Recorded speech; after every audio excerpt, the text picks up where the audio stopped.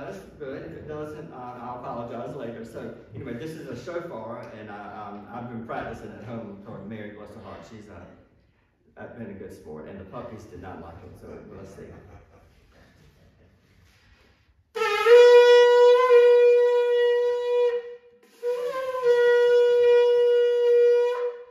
So pretty good. At least I got a pretty good sound, and now I won't quit my day job or my Sunday job to become a shofar player. But anyway, you kind of get the idea. It's about praising. It's about rejoicing.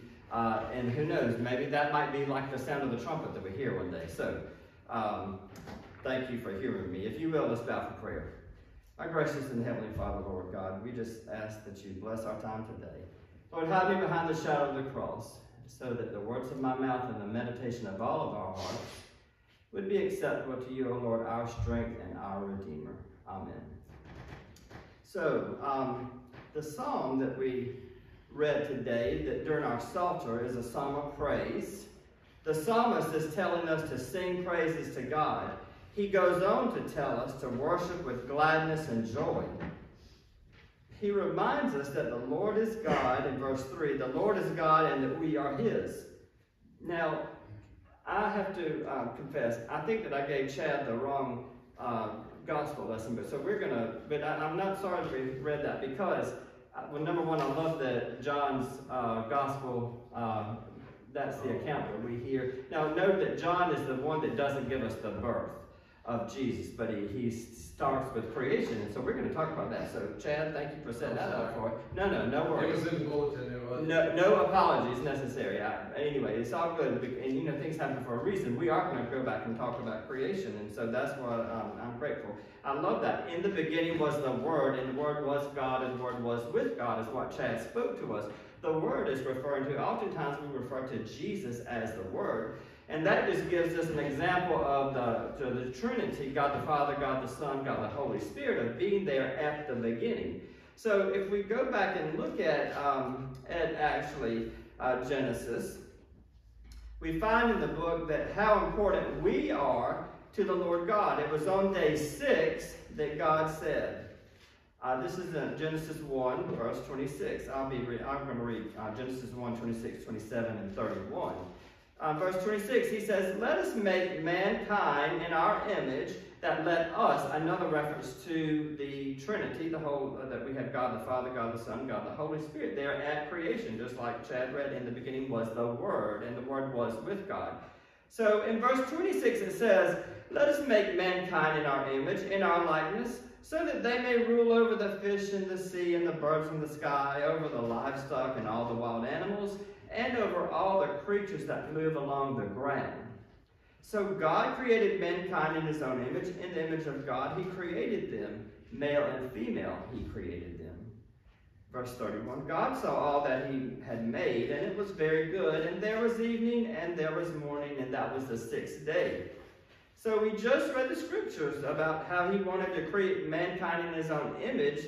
So I would say that we, this shows us how important we are to the Lord God. He uses that verb created 3 times. In that verse 27, he says, so God created mankind in his own image. In the image of God, he created them. Male and female, he created them. Anytime we're studying Scripture and we see repetition in the sacred Scriptures, we can count that is something that's important. It's emphasizing something. And so here, to me, this says how important we are to the Lord God. He chose to create us. There's a Hebrew name for the Lord God, Elohim, that means the Creator. It can be translated as the Strong One. Say that with me, Elohim. Elohim. The Lord God, the Creator, Elohim, made us in his image. Now, we studied the 10 Commandments recently, and we know that the first 4 commandments, 1, 2, 3, and 4, talk about God's relationship with man. When Jesus was being tested by the Pharisees about which commandment was the greatest, we find that in Matthew's Gospel. This is what his response was. And we've talked about this before, but he says in Matthew's Gospel, he says, love the Lord your God with all your heart and with soul and with all your mind. so he's speaking about that first commandment, those first four that are all focused on God, man and God's relationship. Then he says the second is like it, love your neighbor as yourself. All the law and prophets hang on these two commandments. So just to remind us, that doesn't mean we don't have to follow commandments 3 through 10. Yes, we're going to follow all of them. The first 4 are about our relationship with God. The last 6 are about our relationship with one another. Now, we also know in John 3:16 how much God loves us. For God so loved the world that he gave his only begotten Son, that whoever believes in him should not perish, but have everlasting life. For God sent not his Son into the world to condemn. He sent not his Son into the world to condemn the world, but to save the world. So can we agree? We've talked about how God created us. We've talked about how God provided those rules so that we could follow, that we could have a relationship with him. And we just said how much God loves us, that he sent his only Son. So could we agree that God made us in his image for a relationship with him? When we look back at our psalm that we read earlier, the psalmist also refers to us as the sheep of his pasture. So if we are his sheep, then that must mean that what? If we're the sheep, then he must be what? Our shepherd. So our second gospel reading that I want us to look at in John is John 10. And if you'll turn there with me, John 10. And this speaks about the good shepherd. I'm going to read 1 through 18 for us. John 10, 1 through 18. Very truly I tell you, Pharisees, anyone who does not enter the sheep pen by the gate, but climbs in by some other way, is a thief and a robber. The one who enters by the gate is the shepherd of the sheep. The gatekeeper opens the gate for him, and the sheep listen to his voice. He calls his own sheep by the name and leads them out. When he has brought out all his own, he goes on ahead of them, and the sheep follow him because they know his voice. But they will never follow a stranger, in fact. They will run away from him because they do not recognize a stranger's voice. Jesus used this figure of speech, but the Pharisees did not understand what he was telling them. Therefore Jesus said again, very truly I tell you, I am the gate for the sheep. All who have come before me are thieves and robbers, but the sheep have not listened to them. I am the gate. Whoever enters through me will be saved. They will come in and go out and find pasture. The thief comes only to steal and kill and destroy. I have come that they may have life and have it to the fullest. Verse 11, I am the good shepherd. The good shepherd lays down his life for the sheep. The hired hand is not the shepherd and does not own the sheep. So when he sees the wolf coming, he abandons the sheep and runs away. Then the wolf attacks the flock and scatters it. The man runs away because he is a hired hand and cares nothing for the sheep. I am the good shepherd. I know my sheep, and my sheep know me. Just as the Father knows me, and I know the Father, and I lay down my life for the sheep, I have other sheep that are not of this sheep pen. I must bring them also. They too will listen to my voice, and there shall be one flock and one shepherd. The reason my Father loves me is that I lay down my life, not only to take it up again. No one takes it from me, but I lay it down of my own accord. I have authority to lay it down and authority to take it up again. This command I received from my Father. And then if we look at 27 through 30, my sheep listen to my voice. I know them, and they follow me. I give them eternal life, and they shall never perish. No one will snatch them out of my hand. My Father who has given them to me is the greater than all. No one can snatch them out of the Father's hand, and I and the Father are one. So this is the word of the Lord. Thanks be to God. So when we're talking about we talked about how the psalmist said that we were the sheep, and so he is our good shepherd. When we dig down into the Gospel of John, of course, we find that Jesus is discussing the good shepherd. Now, shepherding was a common occupation in ancient Israel. Quite often, the flocks consisted of sheep and goats. We've heard that reference before. it was the shepherd's responsibility to keep the flock safe. They would pasture the sheep and the goats during the daytime for grazing, and of course they would lead them to water. But then at night they would corral them for safety and shelter. They would gather them into a sheepfold, or what we might call a pen. I thought this is interesting. So it may not have been a formal pen like we might recognize. You know, we see cows. Look, we don't see sheep much here, I don't guess. But cows, and we would see horses, maybe other livestock. But, so we would think of it as a pen with maybe fence posts and such, but we're not talking about it. It may have not been that organized or that formal. They would gather the sheep at night, of course, for safety, but it may have been, in my study I learned that they may have used a cave. They may have used maybe an abandoned building or even the wall of a building as kind of a support structure. They could have used maybe thorn branches to provide an overhead protection. I guess, you know, maybe think we talked about the wolves, maybe wolves that might come in or jump down from the cave area. So they could have used maybe branches for protection, much like we would think of maybe barbed wire. So the shepherd would construct a door at the gate for the passage in and out of the sheepfold pen, also using probably found objects, natural, you know, branches, limbs, so forth. That too they would have used whatever materials they could have found. So, but sometimes the shepherd may have also had to use himself as the gate. He may have had to lay in front of the space to keep whatever was trying to get in out. It may have not looked like what we envision, a pen or that safety net, but it provided the same function. It was about safety and shelter. So as well as providing that protection, there was also a relationship between the shepherd and the sheep. Because the sheep depend on the shepherd, they they can discern his voice from other voices.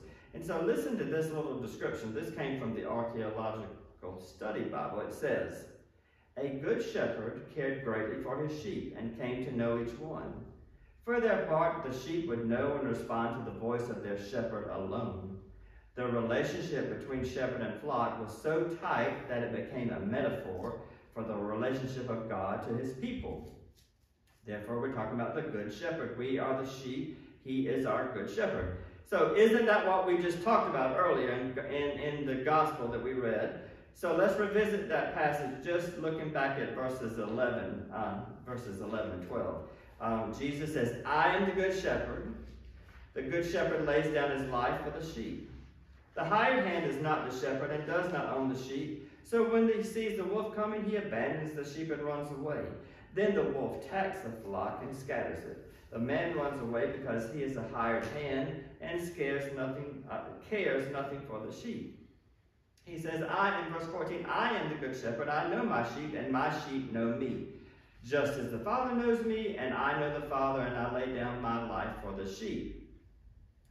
So if we acknowledge the Lord Jesus Christ as the Good Shepherd, as the Lord of our life, then we will recognize his voice and he will know us. The shepherd David explained how he had difficulty and hardship. He experienced hardship and grief. So although some of his circumstances were because of some poor choices that he made, God still recognized David as a man after his own heart. David reminds us of God's faithfulness in the shepherd psalm that we know so well, Psalm 23. How many times do we say that? Quite often, even at celebration of life times. So listen to just that verse 4 in the shepherd psalm.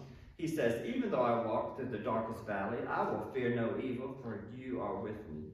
Your rod and your staff, they comfort me." So just like David learned, difficulty can serve as a way to deepen our relationship with the Lord. Sometimes we go through difficulties. We know that. We could go in the room and share times when things were difficult, when we went through trials, when we went through tests. But I would hope that you can all look back now. It's difficult when we're going through those situations. But when we look back on our life, I can certainly see when God was with us through difficult times. And then the thing that comes from that is when we have a test, we can, from that I keep saying opportunity, I know it's really opportunity, but from that challenge or from that time, we can share our testimony and how the Good Shepherd heard our voice. We can look back and see how God protected us through difficult situations. We look back at our psalm. When we look back one more time, he tells us in verse 4, he says, "Enter his gates with thanksgiving and his courts with praise. Give thanks to him and praise his name." The psalmist is giving us instructions for praising the Lord Jesus Christ. He's saying that we should come into his presence with thanksgiving. If we are thankful, then we are also grateful. So he's talking about coming into the presence here in our church setting, but can't we be in God's presence in other places as well? Even in our daily life, in our walk, in our quiet time, we can still be in God's presence. It doesn't have to be just in here. I was thinking that if we come into his presence to praise his name with a spirit of thankfulness, or abide in his presence with gratitude for our many blessings, can't we take that same spirit of thankfulness and gratitude when we leave here? We come into this place, we come into God's presence, thanking him for our blessings, for having gratitude. Can't we take that with us? The last gem that the psalmist provides for us in Psalm 100 that we read today, verse 5, he says, "For the Lord is good and his love endures forever. His faithfulness continues through all generations." Now, I think it was a little bit different translation that we read, but that's okay. It's basically the same. The Lord is good. His love endures forever. His faithfulness continues through all generations.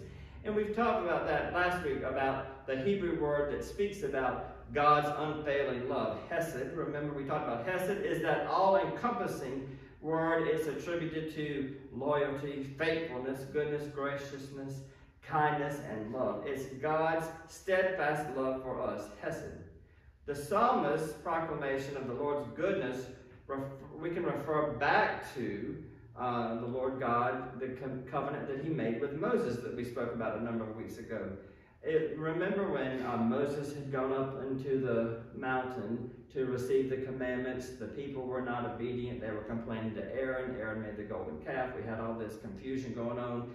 Moses got mad, and then God got mad, and God transferred the ownership. He said, "Your people." It used to be God said they were his people, God's people. Now he's transferred the ownership to Moses. We had all that transfer of ownership, and Moses, remember, interceded on behalf of the people.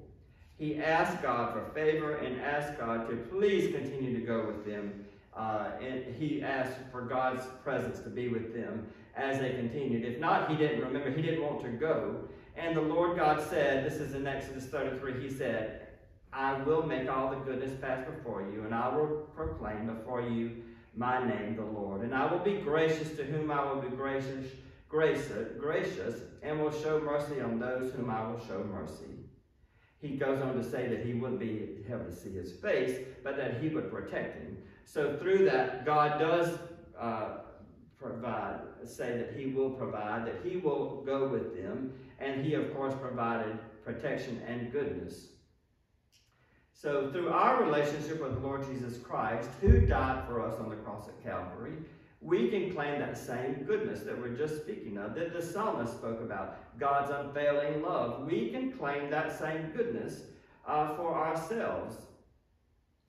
If we can't play the shofar, like I did, and probably people wouldn't want me to do that very often, but so if we can't play the shofar, then let's sing a spirit of gratitude, literally and figuratively. Let's sing a spirit of gratitude for our many blessings, taking that spirit into our home, into our workplace, everywhere we go. Jesus even tells us, as recorded by Luke's Gospel, he says, "Whatever house you enter, first say, 'Peace to this house.'" Through our prayers, our presence, our gifts, our service, and our witness, how can we positively influence others that they too might sing their grateful praise to others, so that the Lord Jesus Christ might be glorified? How might we lead other sheep to the sheep pen to know the good shepherd so that they can be counted as his sheep as well? All of these things I offer in the name of the Father, and of the Son, and of the Holy Spirit. Amen.